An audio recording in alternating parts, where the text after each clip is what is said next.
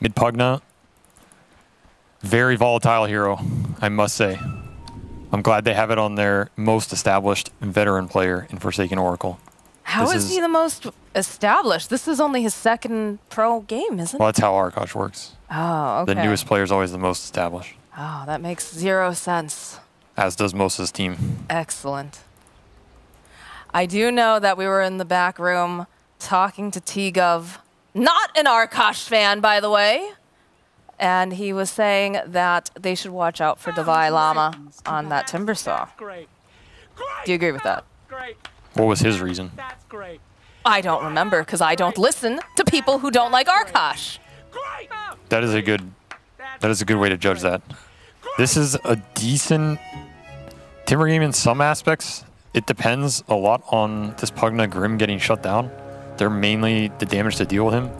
It was mainly a response to Furion, and it's unlikely he'll be laning versus Furion, so we'll see how good his laning phase is, but he could pop off. Timbersaw is one of those heroes you usually end up 17-0 or 0-17. You always hope that you don't go the 0-17, though. Yeah, I don't think I've seen that, but, you know.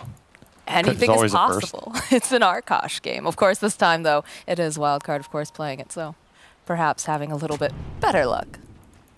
Maybe just a touch. So what do you think we're going to see throughout this match? What's the plan here for Arkosh? Run at them.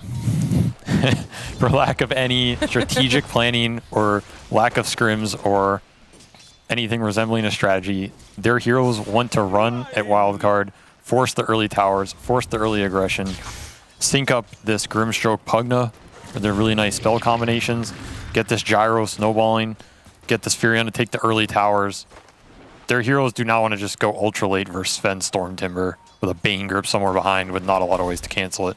It's going to be really sad for them. So, name of the game is early aggression. Dominate the lanes as much as you can and transition it into early towers and early ganks. You make it sound so simple, and I know for a fact that even with the simplest plan, sometimes these guys struggle very, very hard. Sometimes the simplest things are the hardest to execute because you assume they're easy and you make a lot of assumptions in terms of how you're going to get there, but it doesn't always pan out, right? That's very true. Very true. And it's like the unlikely pairing of Pale Horse and Gremlo. They can't stand each other. And yet they are forced in their own sort of purgatory to be constantly stuck with each other throughout the laning phase. Yeah, I mean, even there, Gremlo takes a range creep. You know Pale Horse is just flaming him in the comms. Unacceptable. Oh, absolutely. And he's going to demand that he get spoon-fed regen throughout this entire time, this entire laning phase. Yep. Gremlo flying out of Windlace, so he's already in for a world of pain, I'm sure. And the comms afterwards, that should be double salve. If you were Pale Horse, would you be very upset right now? I'm a generous carry. I have the support perspective, so I give leniency, you know. You do show mercy. Something that Arkosh does not possess. It's definitely an Arkosh draft, though, I must say. It fits their style, fits their tempo. Of just running at the enemy? Yeah.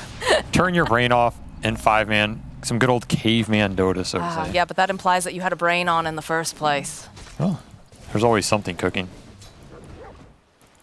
I just feel like sometimes it's just a hamster on a wheel for some of them. Seems like you know more about them than I do. I've only been in interaction with their content creation team, so.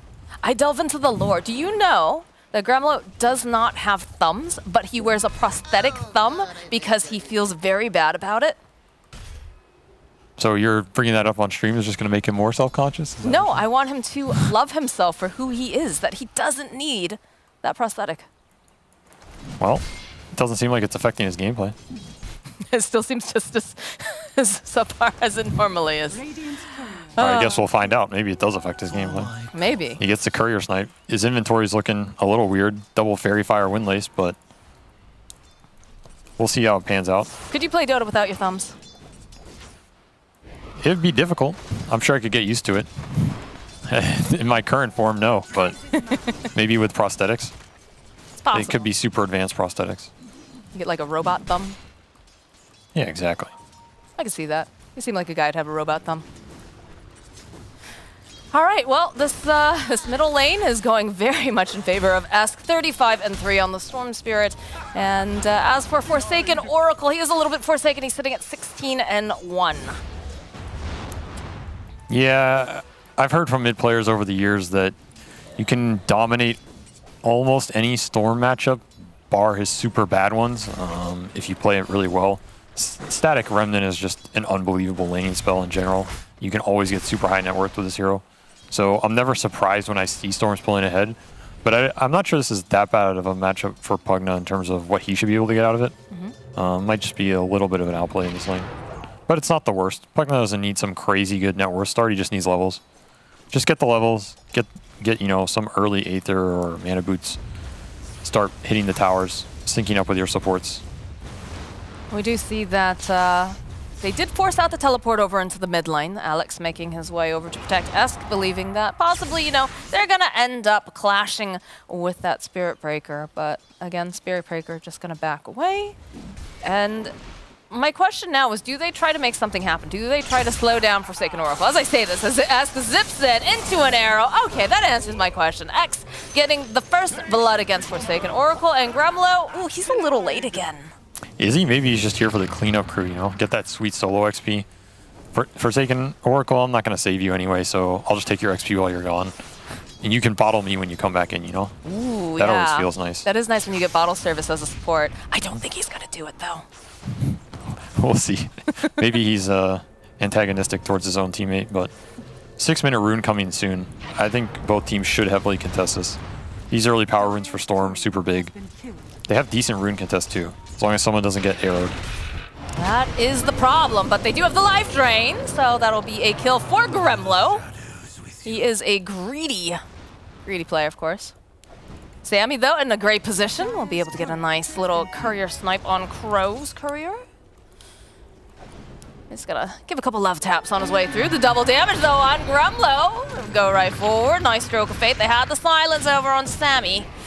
He's going to just take a little bit of nap. You've worked hard, Gremlo, but gonna follow up, chasing after Sammy. But while this is going on, they have the arrow combination yet again over onto Forsaken Oracle, and there's not a lot that they can do to try to save him. Monkey joining back in there with the teleport. A lot of tree damage going on over onto S. This is a wild middle lane here, SVG. Yeah, Pugna's not coming out great, but I guess his supports are pretty happy. Timbersaw gets free reign, but there's not much they can do to interact with him up here, so you rather contest these mid-skirmishes. Huge committal by them, but I guess Gremlo comes out on top. He gets the big DD, gets like 1.5 kills, so he's pretty happy. It's good to make your supports happy. It is. It really is. Sometimes it means you lose, but at least they're happy. Have you ever been the reason that you've lost a pub because someone's trying to make you happy, sir? Nobody ever tries to make me happy. I'm so sorry. I probably do well on Arkosh. Don't let them hear you. They'll just show up one day at night and just kidnap you and make you join the team like they did to AUI. No, they can't force me to play. I value my career too much. Are you saying that AUI didn't? I'm saying, you know, there's a reason AUI left or got kicked. Whichever they're going to say it was. Depends on the story and who's telling it, right? But I think he's in a much better place, so. Make it sound like he's dead. But no, he is. He's working with Tundra, of course. And the Tundra boys seem very happy to have him, so. Seeing another charge over onto the mid lane. Monkey putting a little bit of harassment. This is interesting to me. As Crow, no brakes on this train. My goodness, he has got to be very careful because the arrow, again, connecting beautifully here. Get the Decrepify off. That Starstorm almost finishing the job. The Vi Llama joining back in. Crow trying to break Smeagol. He's not going to be able to do it. As Eve's joining into the fight. They're going to clean up these trees, but they've already lost their tower. Oh, Sammy was looking to make something happen here. Oracle's going to take a little bit of a nap. Monkey's going to trade off here. They want this kill, though, over on Forsaken Oracle. They are going to find it, and they're still chasing after Monkey. They have the vision, throwing down the trees. I don't believe they can do anything more, but they will be able to kill Gremlo. Send him back to his dimension. Game's looking rough. Yeah, I usually don't call super early GGs, but Arkosh is going to have to summon some huge momentum swing in this game. Because if you're losing the early game engagements with their lineup around these towers, it bodes quite ill. Definitely doesn't feel good, especially when you have this Timbersaw that really has not been forced out. Oracle's going to try to get the life drain off, but he's got a Timber Chain. They just don't possess the lockdown right now to be able to eliminate this Timbersaw. Yeah, they need to get this Fury on Orchid online. That is their best tool to be able to swing some of these engagements. Abuse the early silence, especially on Decrep targets. Abuse the Decrep Phantom Embrace combo. Back up the cow when he charges in. Try and not overextend like they did mid too much, you know. You can get some kills, swing it back a little bit before the Storm becomes too much of an issue. And Esk is an absolutely fabulous Storm Spirit player, definitely known for that. But put a little bit of silence, though, over on Sammy Boy. Decrepify with the life drain. And that Nature's Wrath. The choo-choo coming in hot. Here comes Crow. It's off some nice hits here. No bashes, though, yet. But one little boop coming out from Forsaken Oracle will ensure that Sammy Boy is no longer here. He's been banished. Ooh, that was very peculiar looking. They get silence off. Monkey being chased around in the trees by Eves. Looks like it's going to be able to survive it. That was just unlucky, I think. I think there is a window where his chain gets stopped if his movement gets displaced. I could just be terribly wrong on that, but yeah, it's unfortunate. Also that the Phantom's Embrace Slash wasn't there in time. That's their biggest spell in terms of interaction with his Timbersaw. You get the Embrace on him, plus the Decrep. If his Chakram's ever out, he's just stuck there in silence for the full duration. He can die pretty easily this game. They have a lot of early magic damage. Pugna is extremely good at bursting that hero. So name of the game is keep going with your Pugna. Make sure he can try and find some of these kills, because that's your way to regain the momentum in this game. I am a little bit surprised. Like, usually when I see a Pugna in the mid lane, I'm thinking this is going to be the guy who takes down the mid tower. And the mid tower did go down fairly quickly, but of course it was Monkey making that rotation with the trees. So how does this Pugna get activated? I mean, he needs mana. That's one thing. He's going to pick up the Arcane Boots and... Alright, yeah, he's rushing the Aether. He has a wand, so they're gonna try and take this bottom fight. The main way he gets activated is if Wildcard chooses to engage them, basically. Because Wildcard is a choice. They can kind of just dodge on the map and play the Timbersaw in their enemy jungle, play the Sven at their triangle, like they're doing now. And it's only if they choose to engage in these open areas that this Pugna can kind of get his way back. Because he really wants to fight. He needs kills. He needs to find stuff on the map. Oh, looks like maybe he'll get this kill here. Yep. Nice pick off. Arkosh will start taking over this bottom area of the jungle. They've opened up the map by taking the bottom tier 1. So Wildcard, they can decide what they want to do. Okay, pull back over onto Crow. The nice soulbind, though, coming out from Gremlo, but there's nothing else really followed up. Oh, never mind. There's going to be the call down. Pale Horse getting into position. They got the double suck for half a second there. Not going to be enough as Esk easily dodges away from the missile. And just like that, it's over. That could have been really good if Spear Breaker charged in. He charged top instead, so they missed the swell. But that's where I feel like when you play these lineups, you just gotta go all in, you know? Don't be afraid of dying. Just, you find some people, just go on them. Because you gotta start swinging these early kills in your favor. It looks like they're hunting now for this Timbersaw. But he's already realized that there was a rotation. They've got some nice wards on the river to keep tabs on this. So the Vailama will be able to very serenely just Timber Chain out to safety. Smoke play coming out from Wildcard. Yeah, they're probably looking for this gyro in the triangle. It's a nice little two-man smoke too. They can swing bottom if they think the Furion's there, but their biggest priority is this gyro. This is pretty close to the tier 1 mid though. Yeah, look at Sammy. He wants this, but he's going to behave. He's going to wait patiently. Find the angle. Eves is here. Let's open up with a nice Stormhammer. The drag back into the arrow, and they do have that Inkswell, but it's not going to be able to save them as there's a lot of damage coming out from Eves right now. They managed to take down Sammy. And they'll go throw the tree up, trying to ensure that the Sven cannot hit, but they'll break him free. A little bit of the suck coming out here again from Forsaken Oracle. As Arkosh just trying to get their hands on anybody else, but they've already vacated the premises. Yeah, again, they just need to sync their spells up a little bit, and they'll be able to convert on some of those kills. They were also 10 seconds or so off this Soulbind, and Soulbind's a huge part of their early team fight in terms of getting the double Pugna spells off, you know, the double silence. double missile if it hits, I think. But right, well, that one's pretty rare. They're going to try to go in on Divine Llama. Crow needing to be a bit careful here. He's sitting a little bit low. They've got the silence. They've got the Inkswell. The arrow, though, coming in from Alex. Beautifully done. Look at the Soulbind. It doesn't really do a whole heck of a lot other than a bit slow. And they will eventually, though, take down the Timber. The arrow's just a free trip to base, you know. He tanked it for the boys. Now they don't have to worry about it. One may argue that he wanted to die there. Maybe so. maybe Forsaken Oracle told him to tank it as punishment. Is he allowed to do that? I don't know. What is this team allowed to do or not allowed to do? This is a really good question because I don't think anyone quite knows. Only Slacks knows. Only Slacks, that mastermind. But this is the window. The Orchid on Furion can really counterplay the Storm. So this is where they need to get some extraction out of the map, so to say. S finds himself a Pale Horse, and Eves is here, so Pale Horse going to be riding out on a Pale Horse as death came to his front door. Nice sleep on the Pugna on the side. Make sure he can't get there to save his friend. Sammy's hunting. They found the Mirana. Look at the disarm. Follow up with the Inkswell. It should be a dead Alex. And now the hunt is on. Sammy and Defy are here. They have Fiend's Grip, though. They should be able to take down Forsaken Oracle. He's over on the back line. Step forward here. They'll take down Monkey. Now Defy is cutting through the trees. Cuts down Gremlo. And the rest of the side of Arkosh, there's only really one still alive after that skirmish. The Gyro just respawning. They're just going to back off. Yeah, it's a tough fight to take.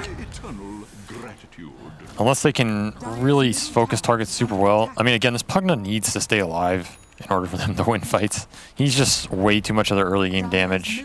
He doesn't even have Pugna Ward yet, which is also one of their best tools of dealing with his Timbersaw in the early engagements, but Sven just gets a free fight on the back line, God Strength. He's going to clean them all up.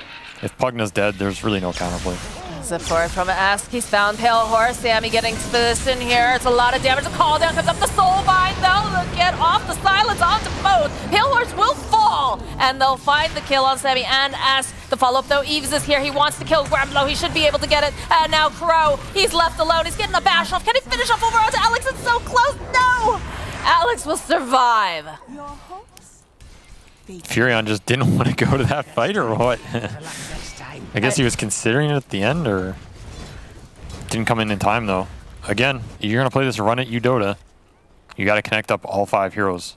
They really need everybody in these fights. In fact, I feel like Wildcard's almost bringing more heroes to these early engagements than Arkosh is, which is a little surprising, because Pugna's not going to keep up in this game at this rate.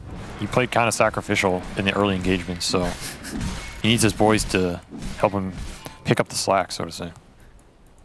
I don't think it was his idea to play sacrificial, though. Probably not. Some bad luck happened to Forsaken Oracle. You'd think he would have seen that coming. Yeah, that's the way of the Pugna. Sometimes you crush a game in 20 minutes, and sometimes you end up blasting core net worth. Dust gets used. They get the jump off. Forsaken Oracle is the first one to die, as now Crow gets chased down. There's the Nightmare on him. Just going to give him a little boop here. Ask will clean up. Straight into the Roche pit. In they go. There's not a whole heck of a lot that Arkosh can do. No, they have no AoE control outside of, I guess, a gyro ulti for the slow. So these types of clumped engagements, not that advantageous for them. I guess they have Inkswell. Though I don't know if anybody's running in and surviving long enough with Inkswell on them to actually pop it. I mean, it's a good initiation tool, right? You have the Spirit Breaker, you know, charge in. You've got the Inkswell on him, so you've got that. But the follow-up, like you said, a little bit lacking here. Yeah, I guess you can swell the Breaker in and then you can decrep him so Sven and Storm don't insta-kill him. Then you get your Inkswell. Maybe that's the synergy play here. They just have to get it to line up is the problem. Yes, and they have to do it twice versus Storm now. There's also a Yule's, which... very nice item versus Spear Breaker and Grim and Pugna. Oh, the jump forward over onto Monkey. They'll go for the disarm, follow up with a charge, life drain, but Not quite enough here as Eve's getting into the fight, pops out the Stormhammer. Again, the Duke up with 5 buys a bit more time, but it's only buying time. Monkey just clinging over to the left side. Just please, he begs, please. He's going to try to teleport out. I don't believe he makes it out though. Not with all these heroes here. And this is looking like a very dead Pugna. Eventually, Sammy gets himself a double kill. They do find Divine Lava though. They've got a lot of damage to pop out onto him, but they don't have the lockdown like we talked about. So looks like this Timber going to survive the arrow right on the tail end over onto the Gyrocopter's booty. The tips come out and down goes Gyro. Soulbind does slow them down a little bit. They have the silence. Divine Llama over here paying attention to Crow. So the Nightmare gets used over on Gremlo. And it's a double kill now as Divine Llama gets the final hit on Crow. Yeah, that is not a good fight for Arkosh, to say the least. One thing I'm not sure what actually happened was there was a random Essence Ring on the ground at some point. Whose Essence Ring was this, and where did it come from? That is the question. Can we see? It just drops. You can't even really see it in the replay. Did somebody clean it up, like, as they zip through? Because sometimes... No? I actually have no idea where it came from.